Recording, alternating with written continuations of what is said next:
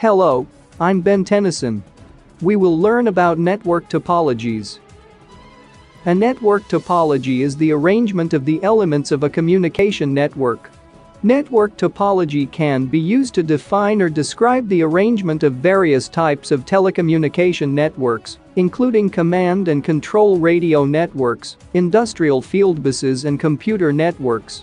There are 5 types of topology we'd like you to show. Mesh topology, star topology, bus topology, ring topology, and hybrid topology. Let's start with mesh topology. Each device is connected to every other device on the network through a dedicated point-to-point link. Suppose you have 4 computers. What are the possible number of links? That will be 6 possible links. In general, number of links in a mesh topology of n devices would be n times n-1 by 2. The link only carries data for the 2 connected devices only as minimum.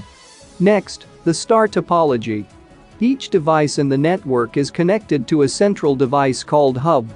It doesn't allow direct communication between devices, a device must have to communicate through hub.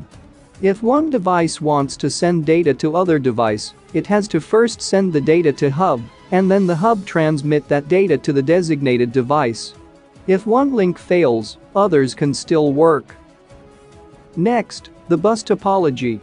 There is a main cable and all the devices are connected to this main cable through drop lines. Besides, each computer is connected to a drop line. Since all the data is transmitted over the main cable, there is a limit of drop lines and the distance a main cable can have.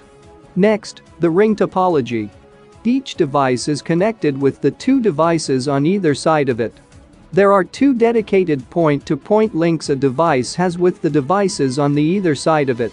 This structure forms a ring, thus it is known as ring topology.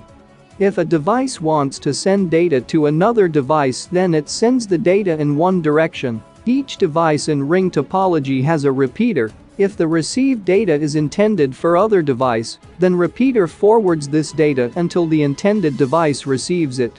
If one link fails, the entire network fails to work. And finally, the hybrid topology, a combination of 2 or more topology is known as hybrid topology. For example, by making any combination of topologies, like ring and star topology. It is scalable as we can further connect other computer networks with the existing networks with different topologies. So you now know how topologies work. Like, comment, and subscribe now.